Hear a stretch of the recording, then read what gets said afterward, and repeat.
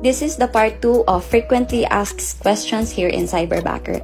Hi, this is Tel, your work from home mom. If you haven't watched the part 1, i-check nyo lang po yung reels ko. Also, pasensya na po sa background. Medyo masama kasi yung pakiramdam ng anak ko, so I need to be near him. Let's start. How to apply? Sobrang dami nagtatanong nito and nasagot ko na rin siya sa video ko before, pero sagutin ulit natin siya. Ilalagay ko po yung link sa comment section. I-click nyo lang po yun to start your application process. I will also appreciate it if you put my name under your referral. That's Rosel Serrano.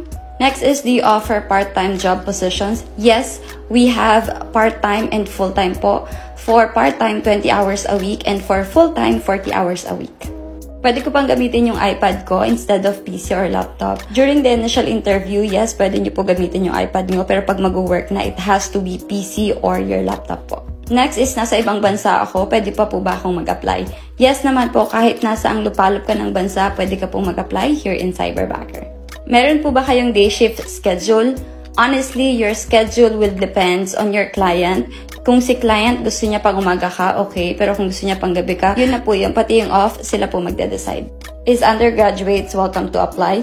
Yes, we don't require diploma po here sa Cyberbacker. Again, kung feeling nyo hindi ko pa rin nasagot yung tanong nyo, post nyo lang siya sa comment section and gawa tayo ng part 3 nito. Thank you so much for watching. Apply now in Cyberbacker. Bye!